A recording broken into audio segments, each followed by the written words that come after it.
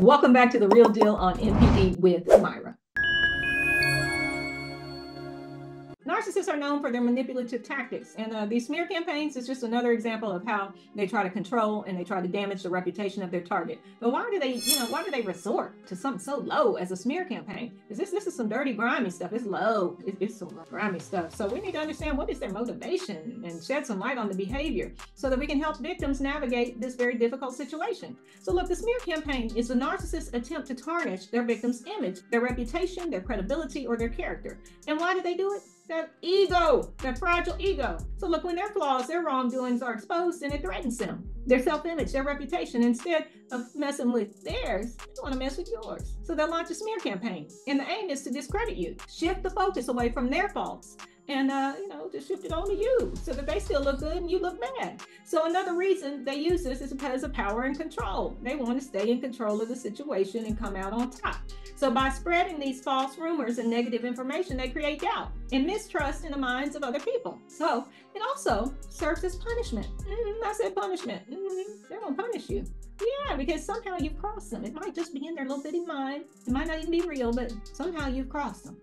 So, when you don't meet their needs or desires without question, or if you challenge or reject them, then these babies feel wounded.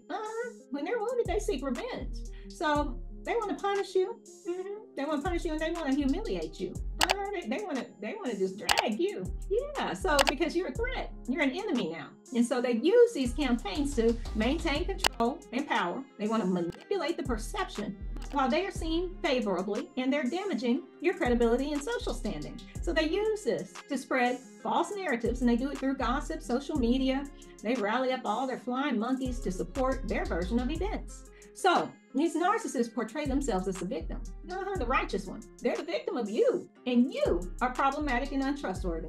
This narcissist is using reverse psychology to control the narrative and to maintain power. So look, this can lead the victim to question their own reality, causing them emotional distress, destroying their confidence and their sense of identity. And this is done during the devaluation and discard phase of narcissistic cycle of abuse. Now, here are 10 reasons why these narcissists might engage in a smear campaign. 1, protect the facade. Now, they've created this facade over many, many years, and they have this fragile self-esteem, so they got to protect their self-image as being flawless and superior. So they tend to present this false image that enables them to draw people in and manipulate their surrounding environment.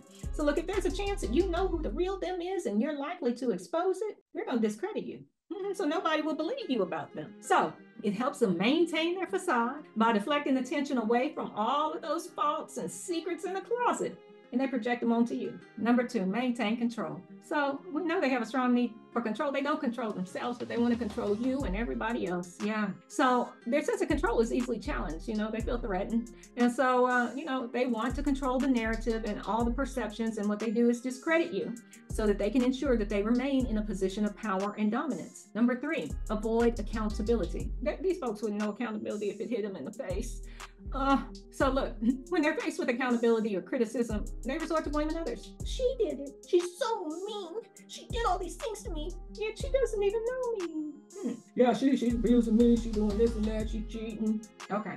Look, so they shift blame, and they make the victim appear responsible for any issues or conflict. Number 4, they seek revenge. So look, you might have, somehow accidentally caused a narcissistic injury. These folks are sensitive. They don't want to hear any criticism, so they perceive injury where there is none. So if you break up with this narcissist, which you should, speak up for yourself, challenge them, question their superiority or their entitlement. You can cause these babies a narcissistic injury. Oh, they're so hurt. So look, you're injuring their fragile self-esteem, and they want revenge on you. So instead of confronting you like a grown person, they're going to engage in a nasty smear campaign. Number 5, reinforce their superiority. So look, they believe there's only winners and losers, and they want to win at all costs. So they see themselves, they're superior, baby. They're entitled. Yeah, so they're the winner. So they got to discredit you, because then that makes them feel superior, and it validates their sense of entitlement. So this narcissist, if they're jealous of you, which they probably are, they feel that you're standing in their way of success, of getting a man or attention or a job. They're going to launch an attack to bring you down, because they got to humble you. Yeah, there can only be one winner, one loser. Number 6, isolate the victim. By tarnishing the victim's reputation, they want to also isolate them from support. The isolation makes it easier for this narcissist to continue abuse and maintain control over the victim and prevent other people from supporting the victim or even believing the victim's side of the story because they've had so many people come up against one person. Here are some signs that might indicate that you're being targeted. Number one, people are turning against you. People you don't know are coming up with all kinds of stories about you. This is how they assert control over, kind of isolating you. People, that you were once close to are behaving differently. They seem distant without any apparent reason. This could be a sign that you are a victim of a smear campaign. There might be, a negative shift in your relationships. You're isolated. You're cut off from social circles, friends, professional networks, and they will call your job and lie on you. So if people start to avoid you without any explanation, it's possible that this two-faced, lying-ass narcissist has been telling a distorted narrative, painting you in a bad light. Number two, hearing stories or rumors about yourself. Girl, I heard you a prostitute now, and you on drugs, and you treat children bad, and what's going on? So look, you hear these rumors, false accusations that seem to come out of nowhere. They don't align with reality. They're straight lies. They're spread through gossip and social media. You might be a target of a narcissistic smear campaign. You may experience a pattern of misrepresentation and distortion of your words, your actions, your intentions by a particular individual or a group of narcissists. In some cases, you might be confronted by people who seem to have received this distorted version of events and false information about you. Girl, I heard, you was beating up on him and you cheated on him, and really? That's not the way I remember it. Number three, complete denial.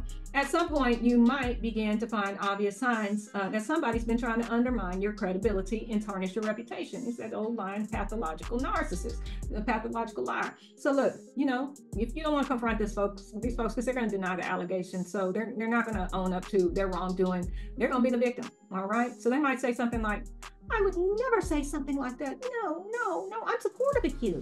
I am. So what they do is turn the tables. And so they may use your accusations of evidence as being malicious and you're attempting to harm them. Number four, gaslighting. Now look, the person orchestrating this smear campaign spreads false information about you. And they also manipulate the narrative by making it seem like you are the one who was at fault. So it forms a large scale, form of gaslighting. So they flip the story. They make you out to be the perpetrator and not only discredit you, but they also distort reality to a larger audience. So this manipulation can confuse and disorient people who might have been neutral or unaware of the situation. It leads them to question your integrity and believe the false narrative that's created by this two-faced narcissist. So look, people will begin to doubt your character and your actions based upon false information presented by this manipulator. They place themselves in a position of power while they leave you feeling powerless and victimized. Dealing with narcissistic smear campaigns is challenging. I'm going to tell you from experience, it's challenging. It's crazy. It's stressful. It's weird. Why would someone do this to you? Why would somebody make you out to be someone you're not?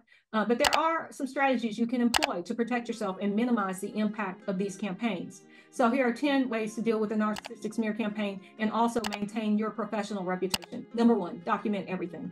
Keep a record of all interactions, incidents related to the smear campaign. It's going to serve as evidence if you have to take it to court or to defend yourself. Number two, stay calm and composed. So look, they want you to act the fool. They do, so they can validate what they've said. So you need to stay composed. You don't want to react emotionally or engage in arguments with these people because it only fuels their efforts to discredit you. Number three, seek professional help. Get with a counselor or a therapist who specializes in narcissistic abuse. They can provide guidance, help you cope with the emotional toll of the campaign, and help you to develop strategies to respond effectively. Number four, educate yourself. Learn more about this personality disorder and the smear campaign. You need to understand this narcissist behavior, their tactics, and it's going to give you a better understanding of what you are dealing with and also allow you to respond in a more informed manner. Number five, limit engagement. Minimize your interactions with this narcissist and their flying monkeys. Engaging with them will only provide them with additional ammunition to use against you. Number six, build a support network. So they want you isolated. So surround yourself with people.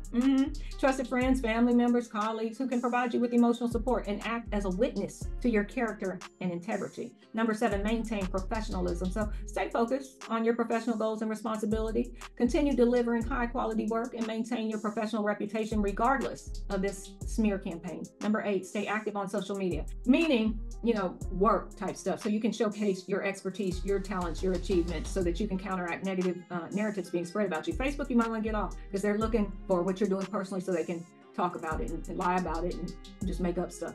Number 9, consider legal resources. Resources and recourse. So, you know, they cross legal boundaries. They want to damage your personal and professional life. So you might need to explore getting yourself an attorney and your options for legal action. Number 10, seek closure. So once the smear campaign has subsided, and you need to heal, you need to recover. It's a lot. So, you know, self-care practices, rebuild your confidence, your self-esteem. You have to remember this is challenging. It's not easy to deal with, but you can employ some of these strategies that can help with this situation and protect your reputation and your emotional well-being. Remember to document evidence, maintain boundaries, and seek professional guidance to help navigate this very insane situation. So by implementing these strategies, you can regain control. Take your control back. Maintain your integrity. They want to take power and control away from you. Snatch it back. For more insights and resources on handling narcissistic behavior, like, subscribe, and comment on our platform to join a very supportive community and also be notified of additional videos on the topic.